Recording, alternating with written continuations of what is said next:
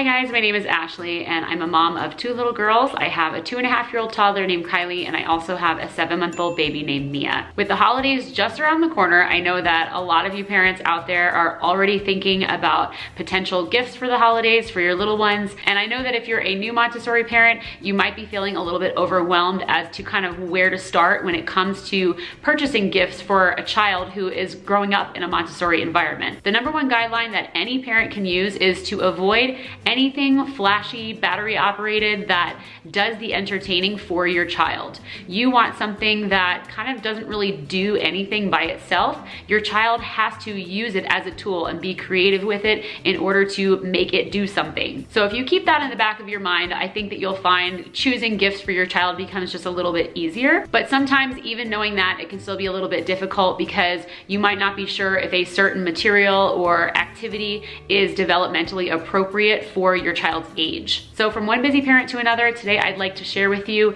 the gift guide that I have put together for you that is categorized not only by the types of toys and activities, but also by age to make things super easy for you when it comes to selecting gifts for your child this holiday season. Okay, so I am sitting slightly off to the side of the camera frame today because I am planning to pop up some pictures here of some of the items and activities that I'm going to share with you. So I wanted to leave enough space for that. So I'm gonna go ahead and jump right into the list now, and we are going to start with gifts that would be appropriate for babies between the ages of 0 and 6 months. Now at this age, they're not really doing a whole lot, and for the most part, they are not very mobile. So choosing gifts for them tends to be a little bit easier because you're just focusing on their development of all of their senses. For the newborn stage between 0 and 3 months, you want to consider things like mobiles, and there are a series of Montessori mobiles if you were not aware. You can make them yourself, and I have a couple of DIY videos on how to do that, but you can also purchase them if you are not a DIY type person. Another great option for babies when you're focusing on their eyesight is to provide a mirror or high contrast black and white images to look at. There are also a variety of types of rattles that are perfect for babies of this age that generally are made of wood, and some of them make noise from little wooden discs that shake back and forth,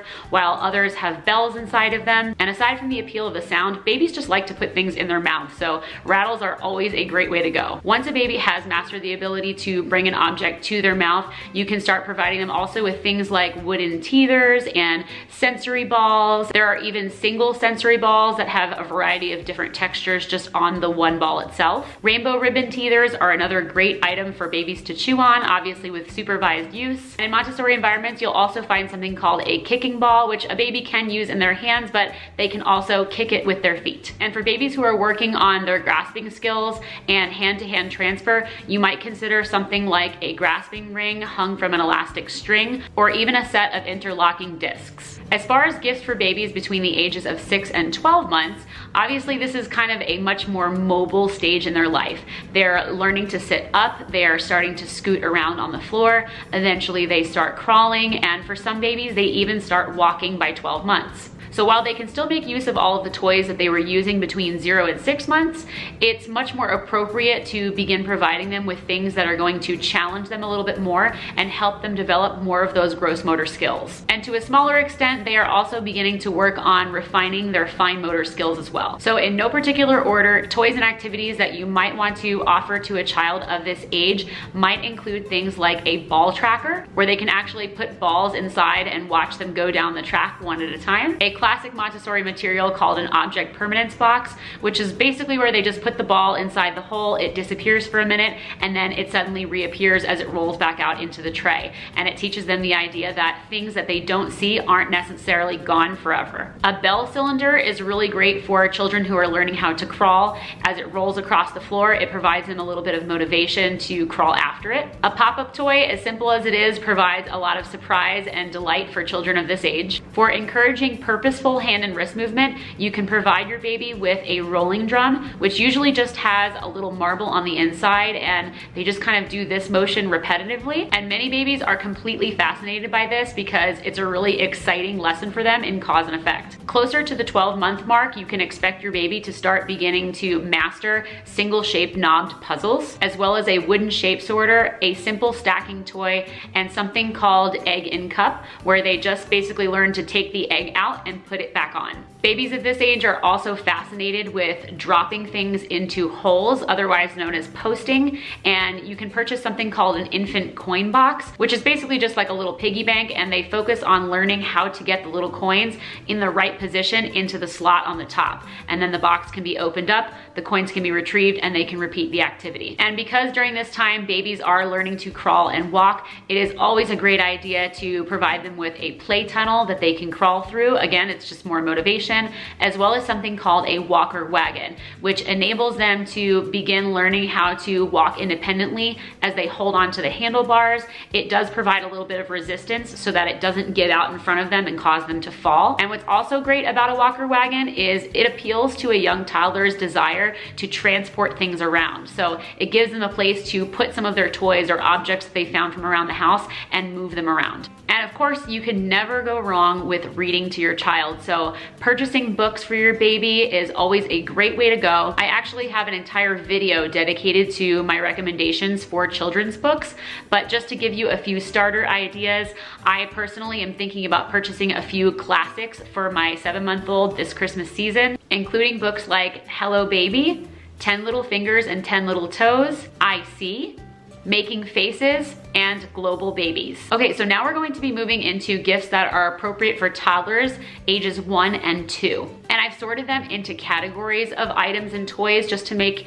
mental processing of kind of what you might want to purchase a little bit easier for you. So we're gonna start first with all of the toys and activities that would appeal to the development of their gross motor skills. We all know that 1-year-olds love to climb. So if you can provide them with items that provide those opportunities for them, you are going to see them benefit from it. So something like an indoor slide that they can use whenever they want, regardless of whether or not you have time to go to a playground, or a pickler triangle, which is just a wooden climbing frame. And if they don't already have a play tunnel or a walker wagon, like I just mentioned, those are still very relevant items for a 1-year-old. You can also introduce something called a balance bike, which is basically just a bike without pedals that teaches them how to balance themselves before they're expected to pedal themselves without falling over. So these are very popular beginning around age 18 months, but if you have a particularly active youngster, then you could try it a little bit earlier. Once they've mastered their sense of balance, then usually around like age 2, 2.5,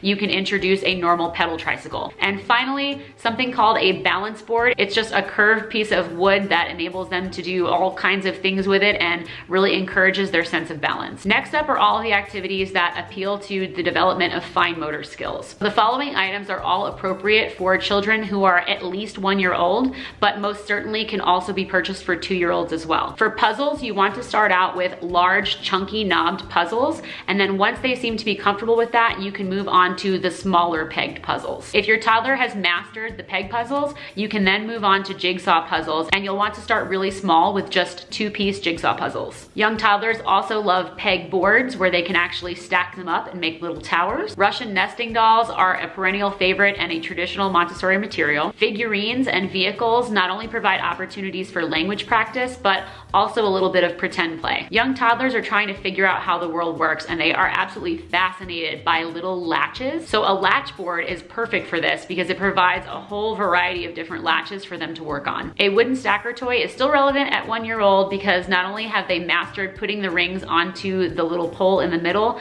but now they're learning that they need to go in a certain particular size order. So Mia just woke up early from her nap, and she may or may not be joining us for various sections of the rest of the video, so bear with us. But continuing on, another traditional Montessori material that's great for 1 year olds is something called discs on a horizontal dowel, which is kind of like the wooden stacker, but in a different direction. And also the next variation on that is discs on a serpentine dowel. Another great favorite for young toddlers is something called a threading block, and they make them in all different kinds of fruits and cheese and whatnot, but the one that I have is just a little block of cheese, and my toddler loves that one, so that is the one I'm going to recommend to you. You also cannot go wrong with a set of wooden wooden magnets that come in a variety of different themes. So whatever your child is interested in, you're almost certain to find one that matches. A set of nesting and stacking boxes is also a really great activity for toddlers because they get to learn how to stack things up in proper size order or also nest them back together. And finally, a set of wooden blocks provides lots of opportunities for open-ended play. For older 1-year-olds that are getting closer to the 2-year mark, you can also offer a set of lacing beads as they can practice putting the little string through the holes on the beads. You just want to make sure that they're a set of chunky beads, not really tiny ones, because their fingers are not quite ready for the small ones yet. Now for 2-year-olds, when it comes to fine motor practice, you're going to see them still interested in all of the things that we just talked about, but they are even further refining their abilities with their hands and their fingers. So you can start providing them with activities that are a little bit more complicated. At 2, you can still use the lacing beads that we just mentioned, but you're going to notice that they become much more proficient at lacing the beads onto the string. And then you can also start working on things like pattern recognition or color recognition. A traditional Montessori activity called knobbed cylinders is a great activity for 2-year-olds. The little knobs that come with the set are graded in different sizes, so they have to learn exactly which set the knobs go into for which block, and it's definitely a little bit of a challenging activity for them. As far as jigsaw puzzles go, at 2 years old, you can begin offering them sets that have more than just 2 pieces. There are some that come in pretty large boards with very large pieces,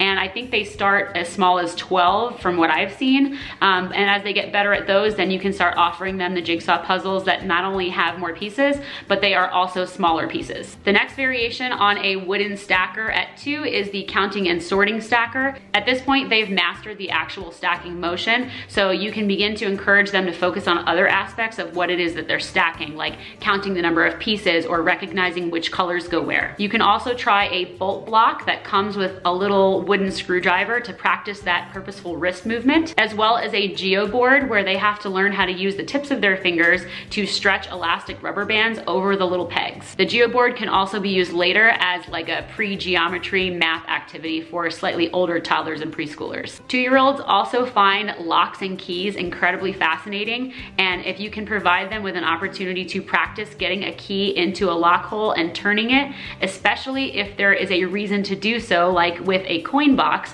you can actually put something inside the box and that will encourage them to figure out how to open it and get the object out. Another traditional Montessori material for toddlers ages around 2 to maybe even 3 is something called a pink tower, which is a lot like the nesting and stacking boxes that I mentioned earlier, except these ones are made of solid wood and they are not meant for nesting. They are exclusively for stacking up in the correct order. And finally, 2-year-olds have a budding sense of imagination and endless amounts of creativity, so providing them with open-ended toys like magnetiles will enable them to kind of explore that area of interest. So let's move on to practical life materials, and at 1-year-old, that is the perfect time to begin introducing these types of things to your child. Some of the activities and toys do require that your child is able to walk, so if they're not walking just quite yet, that doesn't mean that they can't use it. You might just have to be a little bit more creative in helping find a way for them to be able to participate and use that material. So for practical life, starting at 1-year-old, you can introduce something like a placemat for them to learn how to set the table. A set of real toddler-sized cleaning tools can enable them to get involved in the daily task of cleaning the house, which is something that toddlers love to do because they see you doing it. You can also set up a window washing activity for them by providing them with a small spray bottle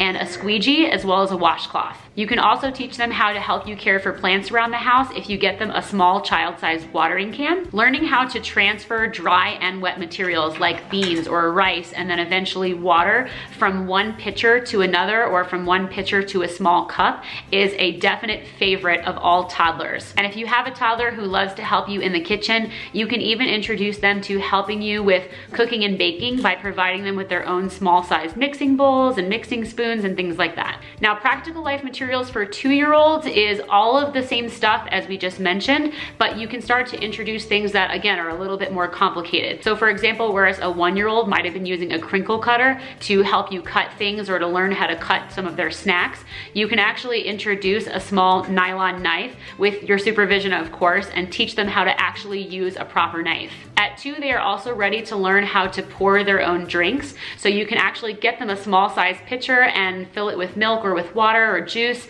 and they can learn how to pour from the pitcher to the glass and stop when the liquid reaches the appropriate level before it overflows. And finally, we all know that toddlers love learning how to dress themselves. So if you can provide them with dressing frames or a toddler busy board, they can actually isolate each of those different skills like zippers and snaps and buckles and tying laces as they get older and older, and they can learn how to master those skills one at a time. The next category is arts and crafts supplies. So starting at 1-year-old, you can certainly offer very simple materials like chunky crayons or chunky wooden pencils, stamps, stickers, water wow books, which is basically just like painting with water.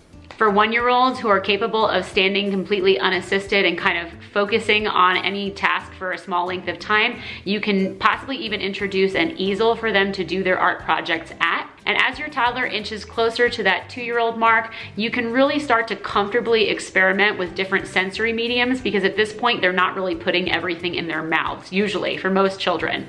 So you can experiment with things like Play-Doh or modeling clay. Kinetic sand is a really big favorite. Also, water beads. If your child was really into the Water Wow books, you might consider investing in something called a Buddha board, which is basically the same thing, except it's just a blank slate as opposed to something that they're filling in that's kind of pre-invented for them. 2-year-olds are also ready to begin practicing cutting with scissors. So you can provide them with preschool scissors to make that spring action open and close a little bit easier for them in the beginning until they master it. And finally, something called a Spirograph Junior. Now, I remember this toy from when I was a kid, and they make a junior-sized version of it that is more appropriate for toddlers and preschoolers, and this is something that once they get the hang of it, they will certainly have a blast with.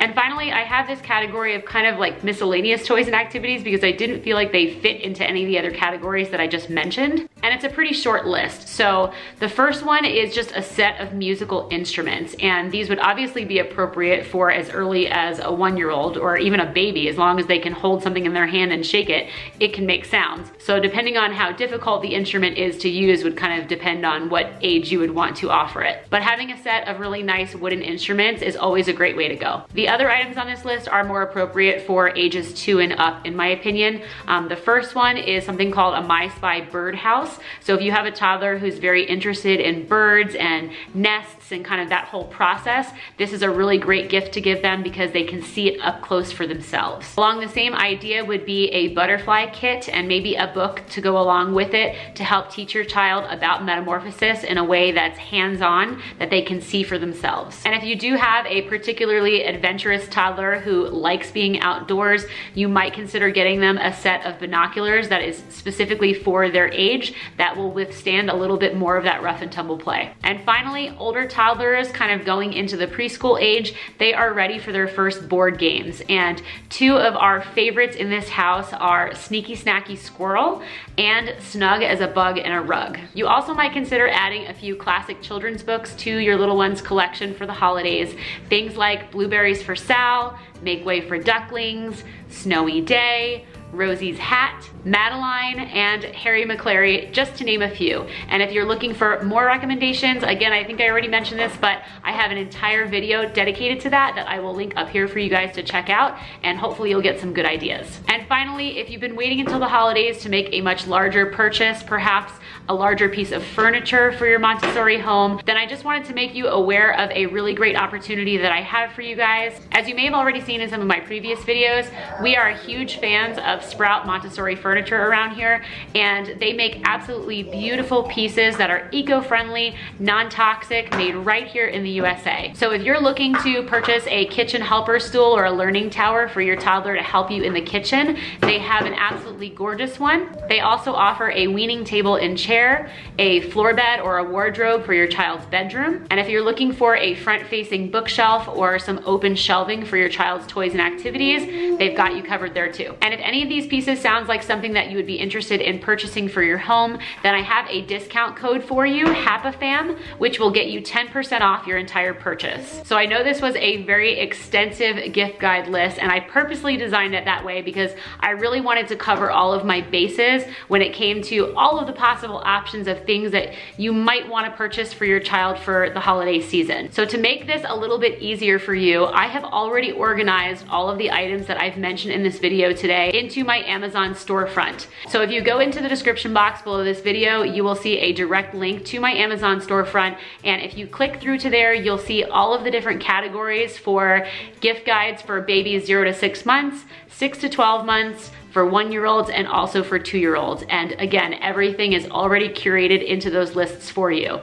If you want to just simply browse around by other categories and look just at practical life materials or just at arts and crafts supplies, I also have categories set up for those as well. So hopefully I've made it pretty easy for you to find whatever it is that you might be looking for. If you guys have any questions about any of the toys or activities that I shared in this video today, then please be sure to leave me a comment down below. And if you liked this video, then please be sure to give it a big thumbs up. Just in case you are new to my channel, I did want to let you know that this video is part of a larger series called Montessori at Home, aimed at providing practical tips and advice for busy parents like you and I for implementing Montessori philosophies at home with your children.